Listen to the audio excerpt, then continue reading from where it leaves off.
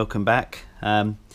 So still waiting on parts for both the Testa Bassa build, which is under here. We needed some more shims, and I'm still waiting on my parts for the 748R race build. So just thought what I'd do is do a little bit of a brief video to explain the Testa Bassa head.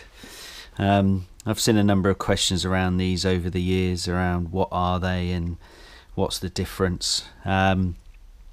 So what we've got here is a standard desmoquattro head, which would be found on everything from the 888 up to the 996 and every model in between. The bits that differentiate is size of valves that sit within these heads, and on the 748R head it's got slightly wider valve centers, so it can get bigger valves in, and it also allows it to be able to run the R cams that have got a slightly wider load profile than other engines. So the Testa Bassa, so what does that mean? And you'll have to correct me if I'm wrong, but my understanding is Testa or Testa means head and Bassa means low or short, so it's short head or low head basically. These were found on monsters more often than not. The reason for finding these on 748s is that Ducati looked to standardise the head production range. So the rest of the superbike range had moved on to the 996R and then the 998 onwards, and they were always using Testa Bassa heads and engines. What they had left was an anomaly in the 748 because it was the last of the run using the desmoquattros, and they weren't selling enough to keep justifying producing the two styles of desmoquattro heads. So what they did is they used the same castings they were using for the monsters that gave this lower head. You'll hear loads of theories about the reason was that they wanted to fit the later bodywork, etc, etc, but it's my understanding is these heads actually started getting used from 2001 and still with some of the old bodywork, I believe, but this came off a 2002 model. Funnily enough, the bike that we're rebuilding at the moment, but I'm not using these heads. And fundamentally, it has exactly the same combustion chamber set out. This one's all scabby and horrible because the previous owner had left it out in the rain. All that was different is the exhaust side of the head is lower. It has the same cams and cam profiles. It just has a shorter valve train on the exhaust side, and it was to give clearance on the monster range for the front wheel. So what does that mean for the 748? Well, not a great deal really. As you can see, there was never a clearance issue with the standard Desmo head anyway that was fitted to the 748.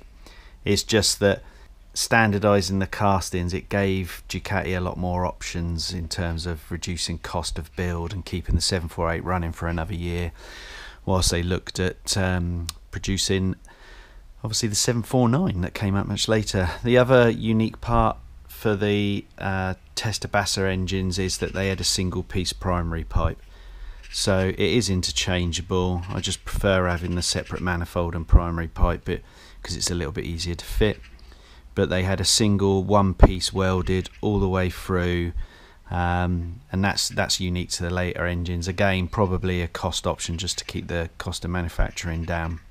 The other thing to bear in mind is the only unique piece around the Testa Bassa engine is the heads. All of the bottom end is the same, so it uses the same cases, it uses the same crank, conrods, pistons, gearbox, alternators, everything like that.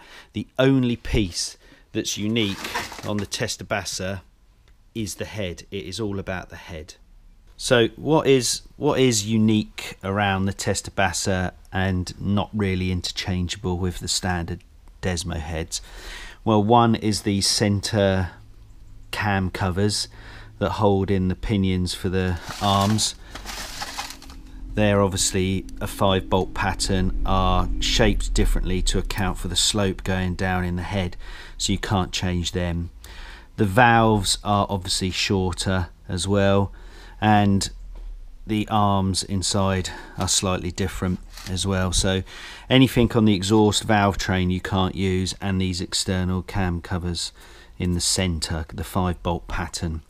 Everything else is pretty much usable if you so chose to. Tuning limitations wise, not my area of expertise, because I just tend to build engines, but my understanding is the ports are the same, it's only the valve train, so you should be able to tune it in the same way you would a standard Biposto engine. Obviously the combustion chamber is the same as a standard 748, so you could do the same work in there, and then the valve size is all the same. The cam has a slightly different number to it, but it's the same profile, so again is usable as well. So and then the only other pieces that are worth mentioning, you have the cutout for when you take off the head. This just gives you better access to get your head tool onto the nuts so that you can take those off. You tend to find with the earlier engines, because this is not machined out of the back, sometimes the tool can just get stuck between the nut and the actual head, and it makes it slightly more awkward to get it removed. So a little technical update just to keep you all ticking along while I'm waiting for parts.